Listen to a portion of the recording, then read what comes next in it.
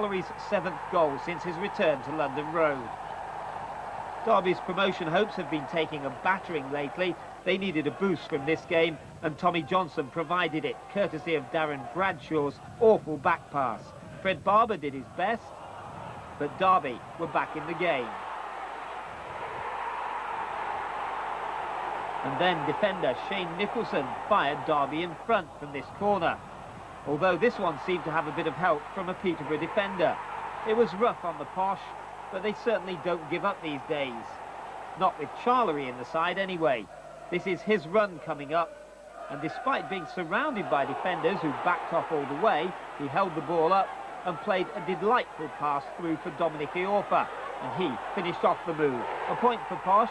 They move out of the bottom three, Derby just hanging on to a playoff place.